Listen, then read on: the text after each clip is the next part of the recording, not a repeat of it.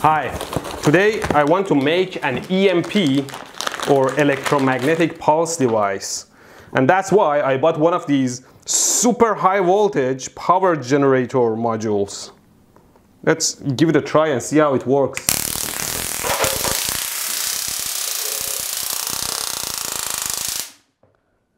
Wow! Swear to God, if one of these arcs touches me, I'll delete this channel.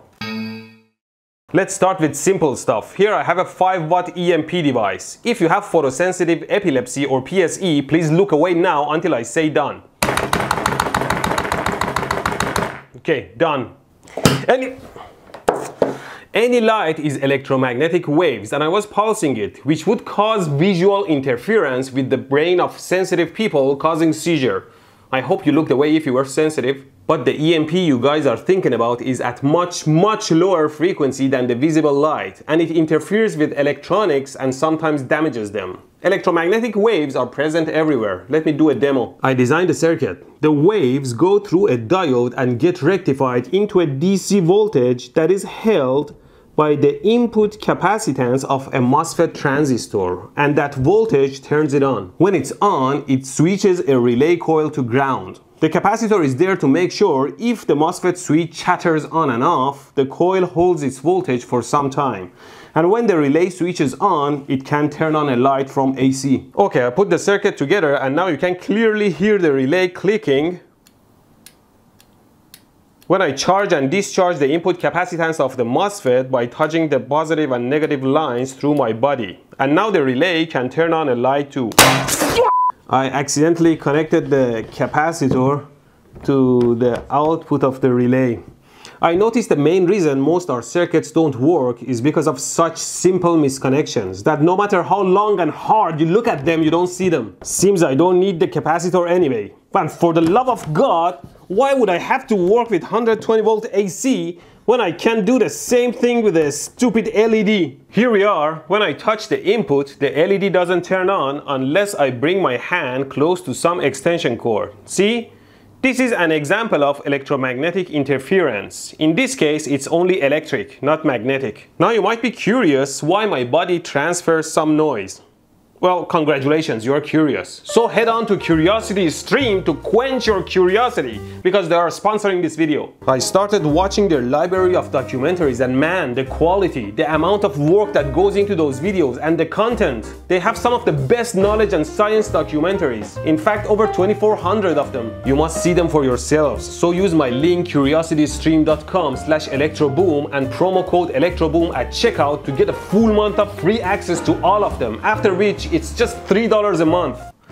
Hurry up before they realize they're selling it for cheap. In any case, the noise that's coming from my body that triggers the circuit is coupled over my body by capacitive coupling. In fact, just sitting at home, your body picks up the power line voltage you can detect on a scope. It can't really deliver power though. With my tiny circuit, if I rub my foot on the carpet, I generate enough static to turn it on. Okay, I'll make an EMP device, but before that, let me tell you how it actually affects the circuits. It's in two ways, electric, magnetic, or both. After further investigation, I realized that I've been sweating like a pig. It was quite hot and I had to close the doors and windows to avoid noise. Maybe I should get an air conditioner. See, when two conductors fall in love, I mean when they come too close without touching, a capacitance is formed between them. So if the voltage of one rises compared to the other one, charges flow into one that in return repel the same charges from the other one. So one conductor can affect the other. And that's how my hand as a conductor was picking up voltage from the extension cord. The cord is not powering anything, but a tiny AC energy is transferred through my body, and my body voltage rises high enough to trigger the circuit. This is electric interference. The other way is magnetic. See, when you have a length of wire running close to another wire and AC current is running through one of them, magnetic fields are created around both of them that in return generates current in the other wire. Like here, I shorted the input of my circuit with a coil to ground. So now, touching the input, the circuit doesn't turn on anymore. But if I use my disposable camera flash and charge the flash capacitor to 300 volts and short the capacitor with a loop of wire around the coil, see, the circuit triggers. I think I killed my MOSFET with a high voltage spike. Always protect the gate of your transistor against high voltage. And of course, these two wires being so close to each other, a capacitance is also formed between them. And so an AC voltage in one is coupled to the other one, and we would have both magnetic and electric interference. Now, higher the frequency, the worse is the interference, because the impedance of a capacitor is smaller at higher frequencies, resulting in higher AC current to run through. And also the change of magnetic flux is faster, resulting in a stronger electromotive force, both resulting in a stronger interference. When frequency becomes high enough, the electric and magnetic fields will radiate like light much further as electromagnetic waves and can affect the devices further away. In such case, the interference can create different voltages and currents across the circuit. So like when you expect a positive pulse, the noise can create a negative pulse that can be interpreted wrong, and the whole system will glitch and crash. Here's an example. I'm measuring a square wave from my function generator. Now if I run this stupid loud thingy, you see the amount of noise on the signal.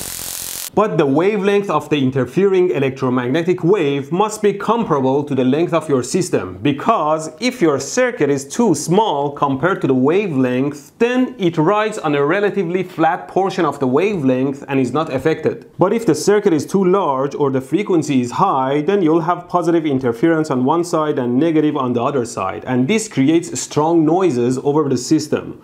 So it's harder to interfere with smaller circuits, and higher frequencies interfere with those. It is like when you're driving in a wavy road and the waves are spread apart, nothing happens. But when the bumps get closer to each other, then the front of the car falls when the back hits the bump, and you keep shaking and the car is under a lot of stress. You might want to chill, mate, it's already quite hot. Now what is P in EMP? Who cares about a pulse? Why don't we just do it continuously, so not only we beat it down, we keep it down? Because in most cases a device malfunctions as long as there is interference, and as soon as it's removed, it usually comes back to life. Like my cell phone touch screen works fine until I turn on my Tesla coil, and then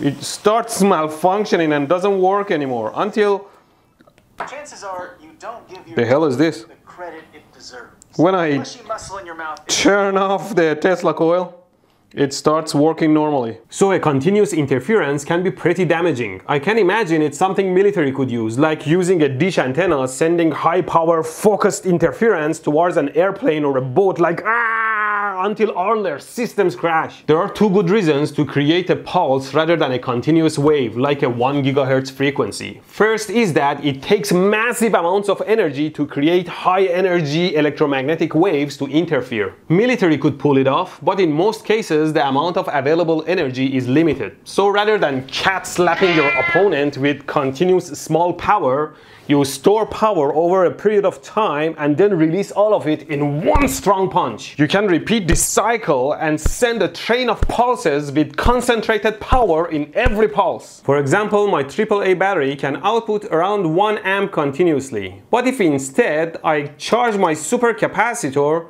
then I can discharge it in one shot and release hundreds of... Ouch! Alright, I touched the ground with one hand and the capacitor with the other. Anyway, when you short the capacitor, you can release hundreds of amps in one shot, and that creates a huge electromagnetic pulse. The second reason is that every circuit is different and is sensitive to a different frequency. So sending one single frequency or 10 might not be enough to interfere with every circuit out there. But with a pulse, these ideally sharp edges in theory contain almost all the frequencies. Look at this sine wave tone. It generates only one spike in a certain frequency in frequency domain. But if I change it to a square wave, it generates infinite frequency spikes. So a sharp pulse is better. Maybe it's a good time to mention that beside military use or controlled lab experiments, there is no real use for an EMP device between regular people, beside damaging other people's properties, like the USB killer I talked about before, which is illegal. The information I'm providing here is still essential to design a solid product that's not affected by the environmental noise. There are tons of radiations we are making by our electronics, and we need to make sure what we design works. So this thing that creates repetitive high power pulses is a great source of interference, same as the Tesla coil. All you need to do is to make an antenna to radiate EMP, something like this loop of wire. So here we are. If I bring the loop over my meter and run it, it messes with the meter and it shows random numbers. But fortunately, it recovers as soon as I turn it off. The f is this? It's damaged already? Ah! This is the second meter I destroyed. But fortunately, thanks to my Patreon support, I can afford to cover my failures. So to thank them, I'll buy them 5 more of those scope meter thingies. So this is how in general an EMP device is made. I see some people increase the number of turns in the loop to increase the magnetic fields coming out of it.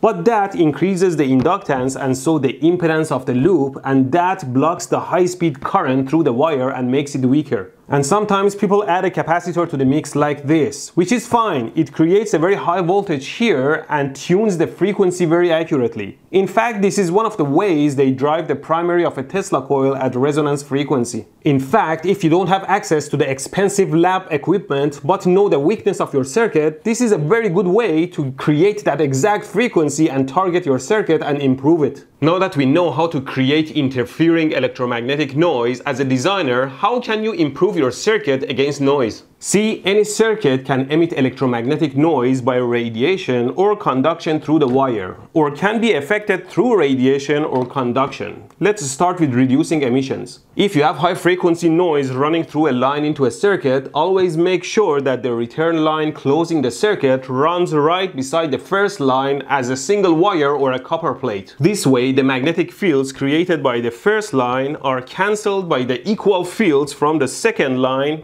They radiate much less and don't affect the surrounding circuits. Avoid running your signal lines in a loop.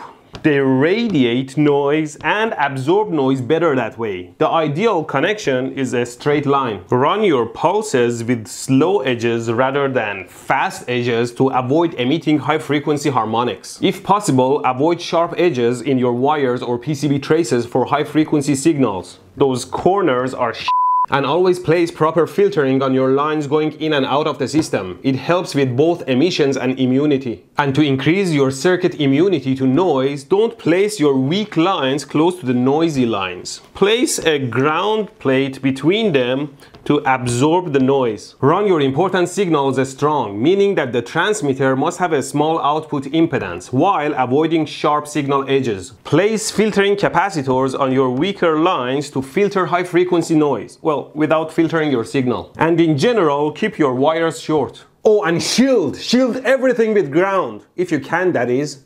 These are just a few tips in the endless black art of radiated and conducted emissions and immunity. If you're curious for more, then head on to Curiosity Stream. Well, I mean, they don't have anything on electromagnetic noise yet, but they are a top source of knowledge, beautifully presented. You might be curious about the secrets of quantum physics, or want to learn about the ancient Earth, or how we hacked the moon by Apollo missions, or more. From science, nature, history, technology, society, and lifestyle. They are the world's first streaming service with great non-fiction knowledge and science documentaries, including exclusive originals made by some of the world's best filmmakers, featuring some of the world's greatest scientists, available on all sorts of platforms.